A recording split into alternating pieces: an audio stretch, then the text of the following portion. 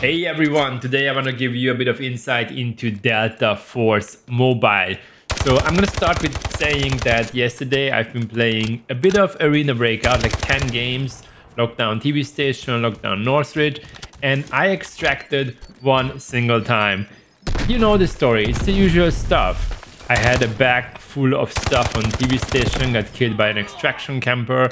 On Northridge, I got that unreal insta-face shot from a Timmy, and it's getting exhausting or frustrating. And I opened approximately 20-25 saves yesterday or even more, and I didn't find a single red item, not even yellows. So I said, okay, I'm gonna continue learning and experiencing Delta Force Mobile. And I don't have enough experience to give you like very detailed loadout guides and stuff like that. But that's not the purpose of the video. I just want to give you like the taste of it, okay? So first striking difference is that actually I don't want to make it like a conversion video. So I'm just going to focus on Delta Force. In Delta Force, it's pretty easy to dress up. I like the way it's being designed. The feature, I mean, it's easier to pick a weapon and an armor and equipment and meds and all kind of stuff. It's just somehow faster.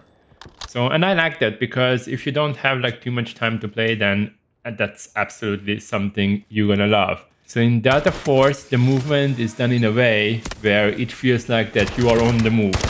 There's always something happening because it's pretty fast, which I actually like. And also the looting system, the way you loot the drawers and boxes and cases and safes and all kind of stuff, it's pretty fast. I don't need to spend too much time like opening them and searching them. I like the fact that we have loot basically everywhere. We have common items, we have green items, blue, purple, yellow and red items. And this is not about having to search too much to find items. It's more about selecting the items that have the best value, because your bag is always going to be small and not big enough to put in like everything, which I like because the game is giving you tons of options. It's not that you search a whole area and you don't find anything. Despite of having tons of loot, I can already see teammates running with knives, trying to rush the saves and then picking up stuff, securing stuff. But I think it's pretty much okay, because that's like one way of playing the game or these type of games. I want to talk a bit about the gunfights, because people are going to say that it's more arcade-ish. At least if you're coming from games like Arena Breakout, you're going to say that it's closer to Call of Duty maybe. But I think that's not actually right to say, because in the early game we all run with trash loadouts, and by that I mean T3 or T2 even. We face Timmies, people who are trying the game just now, and we are running with baby ammunition, like the worst ammunition in the game. I think your opinion about arcade is going to quickly change if you start facing people who are actually dressed up in T4, T5 with juicy guns and decent ammunition. And ammunition in the game is pretty expensive, so I didn't even try running with A1s, for example. A modded M4 costs approximately 150,000 or 200,000, and then the ammunition is going to cost an additional 200,000. But the prices are, I think, pretty much balanced. So an average raid on the first map, which we can consider as the starting map, I can easily extract with 500,000 if I focus and I don't die. Speaking of maps, we have 3 at the moment. Maybe there are more, but I have 3 unlocked. The first one is pretty small, with like 2 areas where you can find, or 3 maybe, where you can find saves. But there's like one like building which everybody's trying to rush, and you have a boss there. The second one is bigger, much bigger, with 5, 6 or 7 locations, 2 bosses, multiple saves across the whole map. and I think that's like one of the most ideal maps at the moment, because the third map is also very small and it's full with buildings. It's like a small chunk of a city or something. It actually depends on your playstyle, because if you like the maps where you have the buildings and doors and windows and those nice spots, then the third map is going to be something you like. And if you like sniping and open areas and running around, then it's like the second map might be more ideal.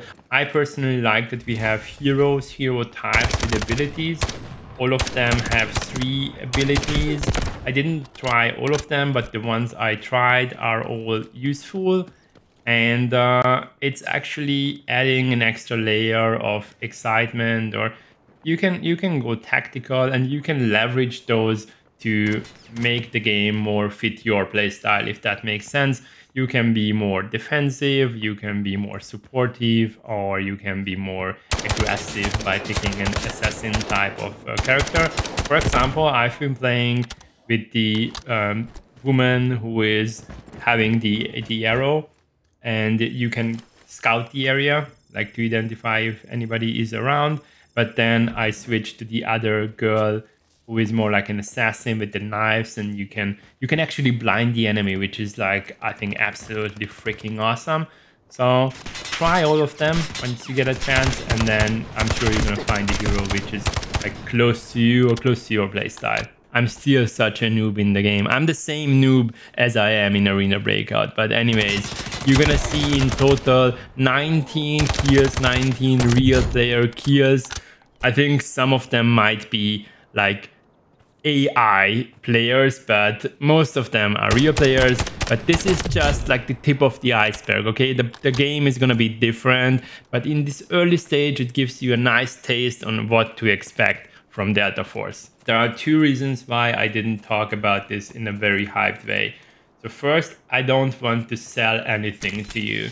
It's different compared to the game we've been used to over the last 1.5 years, but the concept of it is pretty much the same. So you need to enter a map, you need to search for stuff, you need to extract, and while you're doing that, kill enemy squads and pick up their stuff. The second reason is that I have this freaking allergy and I couldn't sleep well, so I didn't sleep too much and my nose is stuck.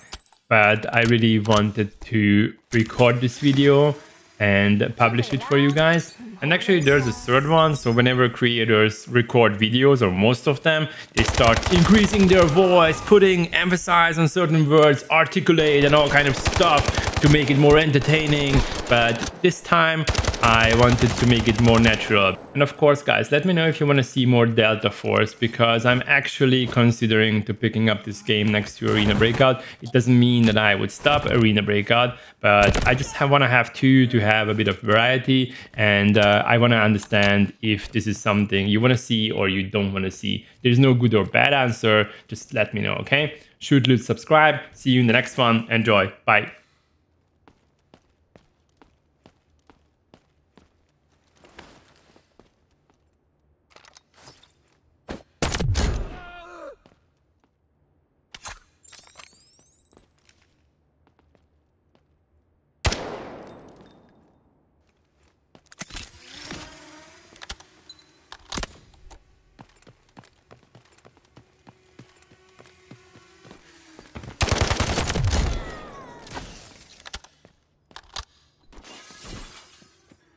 正在追踪信号。